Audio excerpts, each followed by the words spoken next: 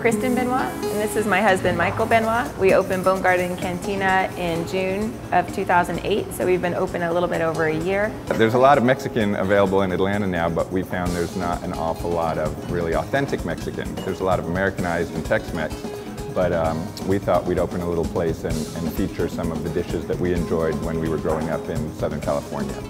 The thing about the restaurant is it's a destination location. It's not a restaurant you would walk past.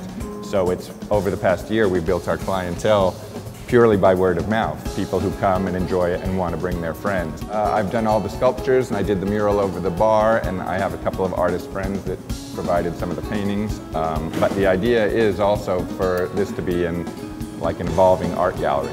I plan on doing it so every time you come back there might be something new to see. On our menu we have fresh made tamales, which we make in-house fresh every day, twice, once in the morning, once in the afternoon.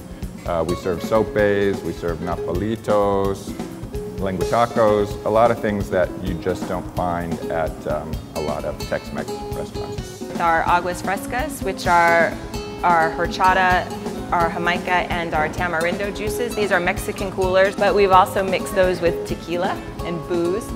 Lots of booze, and they make tasty cocktails too. We really have the most amazing clientele. They're probably ideal customers that anybody that owns or works in a restaurant could want. You know, one of the first things that actually pulled me in about the Bonegarden was the fact that it's so cool, and the art and the atmosphere is really good, and people are just here to have a good time. The mojitos are awesome. We have really good, really cheap drinks. I absolutely love the house margarita, actually. It's really good. It's very fresh. I really like the hot chili Rita. It's a little spicy. It's spicy and full of booze. My personal favorite is the partida margarita. The Bonegarden is very different than a lot of Mexican restaurants because it's actually made with fresh food. I always recommend the blackened tilapia taco because I think it is delicious. I always recommend the elote, corn on the cob with mayonnaise, chili powder, and cheese, and it's really good. Shrimp enchiladas, I would say.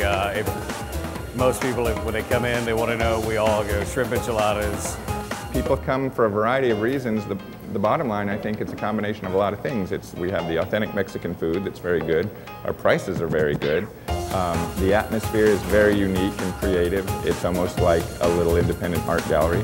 And we have a staff that I think is helpful and fun. And so it's an overall experience. And there's something that's fun also about finding that little hidden jewel.